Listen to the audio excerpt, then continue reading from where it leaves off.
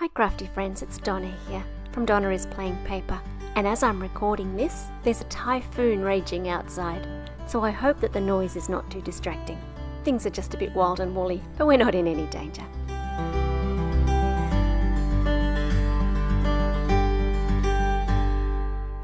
Today's card looks at using elements that are the same and elements that are opposite to try and have a card that's both harmonious but also has impact. Looks like my hands have got started without us, so let's join them.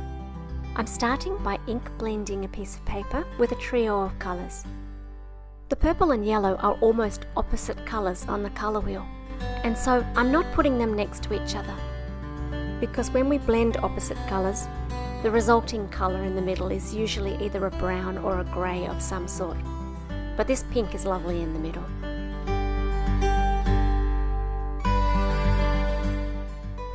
This cardstock, by the way, is one of Paper Rose's pre-cut card fronts.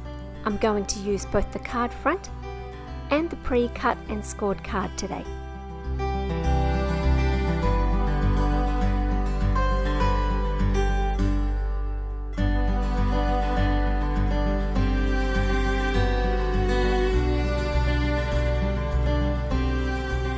You can see that the first layer of ink blending wasn't particularly careful or smooth because I'm going to go over it again with the butterfly trellis stencil and a lot heavier hand with my ink.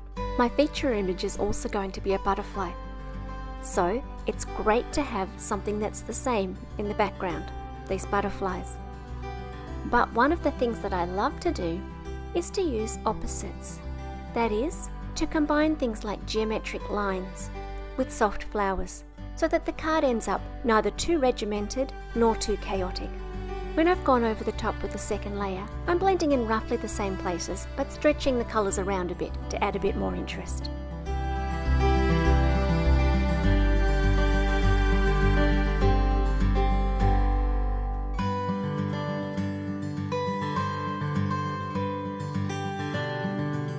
I'm stamping my image using a Copic friendly ink, Memento Tuxedo Black in this case, and I'll stamp that a couple of times to get a nice clean image. I'm going to colour that with Copics in the same colours as the background. And I hope you've got your all direction eyes on, because as I've held the markers up to the camera, I realised that they're in all kinds of directions. I've included a little bit of the colouring for you, but not all of it. For the flowers, I'm putting the darkest shade in the centre of each petal and then shading out, and then I'm doing the same thing on the butterfly wing half of this image, which is to put my darkest colour in the centre and at the bottom of each section of wing, and then to shade through to lighter colours from there.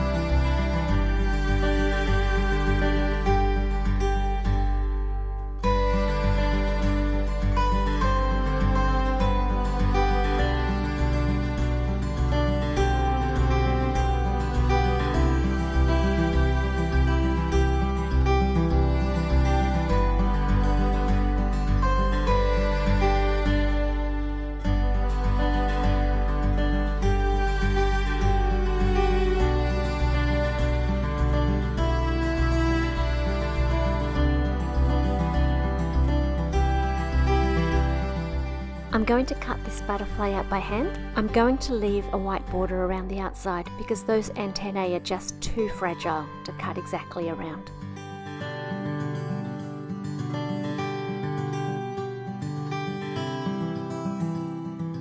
The sentiment for today's card says happiest of birthdays to you, and it comes from the black and white sentiments set. I'm going around the outside with a black marker to hide the white core of the card. Any marker is okay for this, except probably a Copic marker, which will blend in too much. And then it's just a matter of constructing the card. This pre-cut panel is already just slightly smaller than my card base, and I'm going to stick that down flat and pop the sentiment out with some foam tape. And the butterfly is done using a mix. The wings have foam tape and the centre is direct stuck to the page. The foam tape that I'm using at the moment is fairly flat, and I probably could have used it double, but at least this way I know it will go through the mail.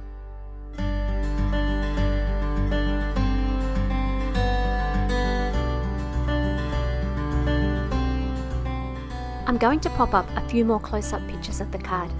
Feel free to subscribe. Bye for now.